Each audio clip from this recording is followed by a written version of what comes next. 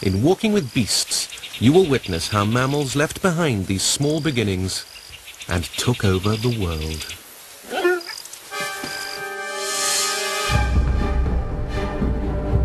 In the course of 20 million years, mammals got more and more successful until they were the biggest, fiercest, and most spectacular animals on the planet.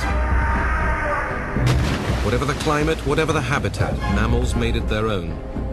Their great strength was their ability to adapt. They grew to gigantic sizes. They evolved into powerful killers, like the famous saber-toothed cats.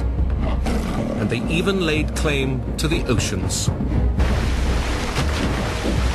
Then, around 4 million years ago, came mankind's own origins, in a type of ape that came down from the trees and walked upright.